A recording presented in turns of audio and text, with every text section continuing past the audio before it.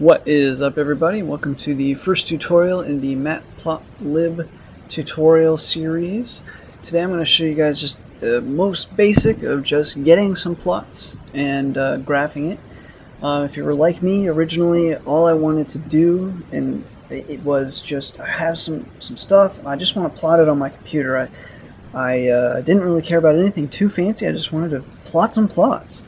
And if you're like me, you're going to do that, and then later on you're going to long to make stuff colorful and have some dynamic stuff to it, maybe even get live updates, so the graph itself refreshes automatically. You don't have to close and reopen and reload. So anyway, what I'm going to do is just start from the very basics and move along. Right away, what you're going to want to do is you'll have to import Matplotlib. Right now all we're doing is using pyplot, and we want to import that as PLT. You don't have to do this. You could import it as whatever you wanted, XXY if you wanted, but generally if you look anywhere for documents or examples, this is how people are going to denote Matplotlib. And the other thing I suggest you get, I'm not going to show you guys at the moment, but NumPy. You also import NumPy as NP. However, again, we're not really going to be using that in this tutorial, so I'm just going to comment it out. And how do you get Matplotlib if you don't have it? Well, this is probably one of the easiest imports to get. You just go to matplotlib.org. Let me get back to the home for you. And then you click on downloads, and then you come down here to whatever version you have. If you listen to me in one of my others, or listen to just about anybody else, you probably have Python 2.7, and I personally have Win32. You might have AMD64. You'll have to figure that out on your own, or you could even have one of these. You could also download the tarball. But the easiest thing is just to use the exe. It works well. Although I will just mention that if you do have the problem, like if it says you don't have Python installed, the way around that again is to go into System, Control Panel, and you want to edit your environmental variables. So you go to Control Panel, System, Advanced Settings or something like that, Environment Variables, and then you need to add the Python directory to your path. I think it's a semicolon then that directory. So anyways, back to this. So we've imported matplotlib.pyplot as PLT. So all you have to do is very simple. All you have to do is you want to call the matplotlib.pyplot with this, and then you want to tell it we want to plot. And so we're going to plot. Our x will be 1, 2, 3, and 4. And then we'll plot y's, the corresponding y, 4, 7, 9, and 12. Okay? And you always have to have an equal number of variables on either side. I mean, that sounds common sense, but later on it can be kind of hard, like if you're matching up two x's, because like later on usually what ends up happening is you have some sort of process that identifies x. So later on you'd have a variable just called x, and you'll have x here, and you'll have y here, and these will correspond to maybe a huge list or a huge array, and sometimes the arrays don't match up in length, and so that'll be a problem later on. You almost certainly run into it at least once, and that'll be your problem. And then, so once you've told it to plot that, the only other thing you have to do is plot show, and then you run this, and you'll get this pop up here, and here we go. We've got all 4 plots here. This is the first, second, third, and fourth. Now you can do all kinds of fun, fancy stuff with Matplotlib. Once you have more and more data, you can use some of this stuff. But this is the zoom function. You just click on it. You'll see this little arrow, and then you can zoom into plots. Now like I said, we don't really have too many, but you still can. If you accidentally, like you got here where you wanted to be, and then you're like, oh shoot, I just misclicked or whatever, you can use the back function. If you misclicked the back function, you're like, shoot, you could go back forward again. It's kind of like a browser. And then if you just happen to get so lost and you're just like, oh gosh, now I got to reload it. No, you don't. You can just hit home and it takes you back to the original image. Then you can also use this, and it's kind of like a click and drag. You can move this around, up and down, all that. But again, you know, if you do that and you're like, ah, shoot, I don't want that, you can do that. And finally, this little button here. Well, actually, no. Finally, we still have the save, but the save is pretty simple. You just save the picture. You can save it as anything you want. You just type it in, and it's called a tagged image file format. But you can also just take a screenshot using the print screen. I've never really used this, but I think you can save like dynamics of the picture or of the graph if you wanted to. What was? Oh, this. Okay, this is the only useful part of this to me. It brings up this window here. Oh shoot, I'm back. I hate Windows Shake. I don't know anybody else who has Windows 7, but yeah, this little like shake option, like I'll show you, you shake a window and everything goes away.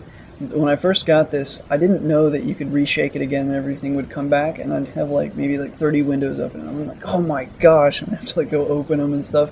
And then one of my buddies that actually has a Mac told me to just shake it again, and I was just thoroughly embarrassed.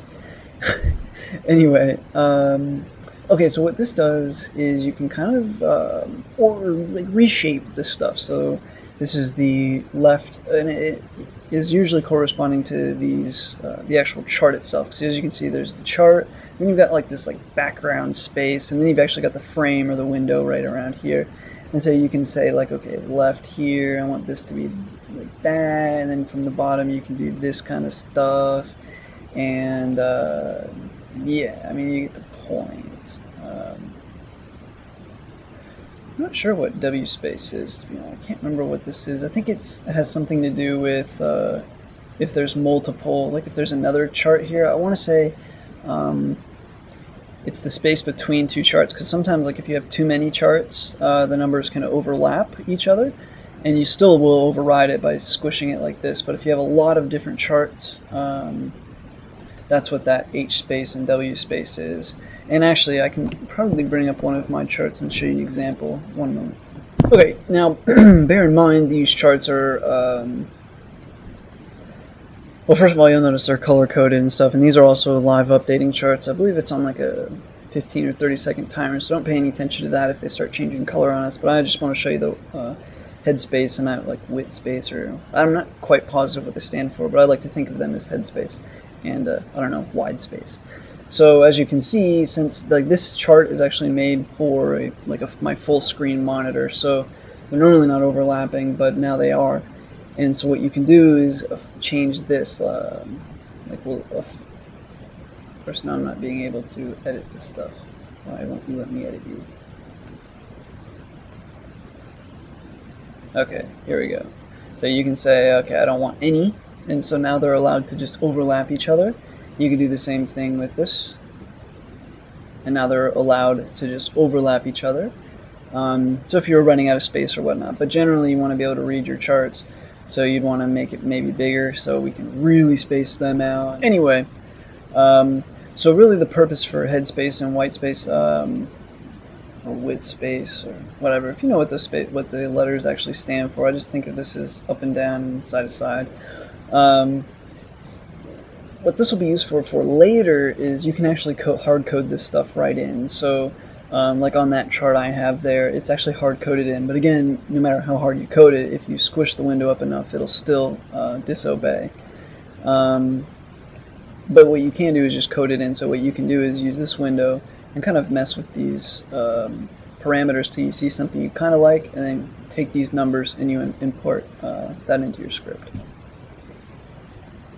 So those are the basics to putting up a chart. Now the next thing that you absolutely must have on every chart, if you've been in grade school or anything, and you should know and taken a math class, that every graph has to have what?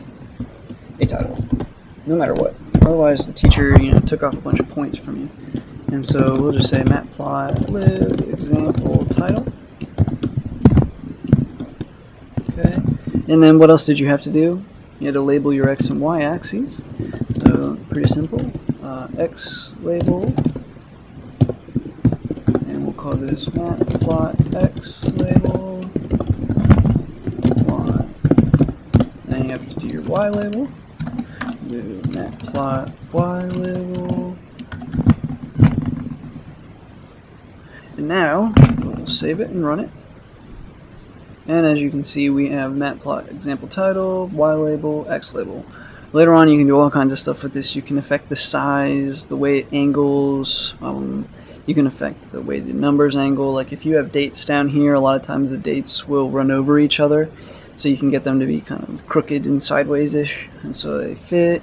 We can change the color of the lines. You can do all kinds of stuff. So I'm going to show you guys a few other things in some later tutorials, although coloring is definitely not going to be the next one, I don't think. The next most useful thing is not hard coding your data, because right now we're doing this, and so most people are going to either have a notepad file or an Excel file, which really they're interchangeable. You could call an Excel a notepad or save a notepad as an Excel. As long as it's comma separated, it doesn't really matter. So I'll show you guys how to load that stuff in and continue plotting in the next tutorial. Thanks for watching. Don't forget to subscribe, and stay tuned for the next video.